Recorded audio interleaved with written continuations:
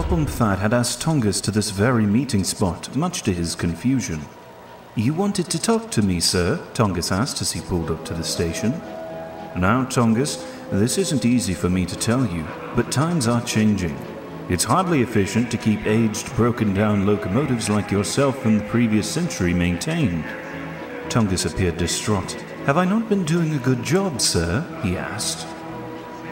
The Obese Controller pondered for a moment before answering. "You know what, Tongas? It's fine. Forget I said anything.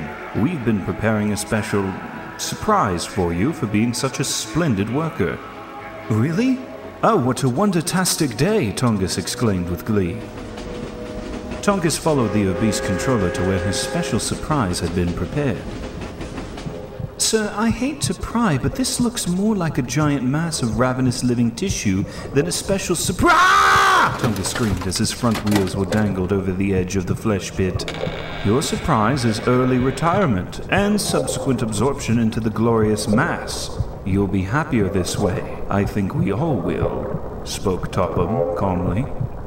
Tongas was pushed all the way over the edge and descended into the creature's claws, screaming.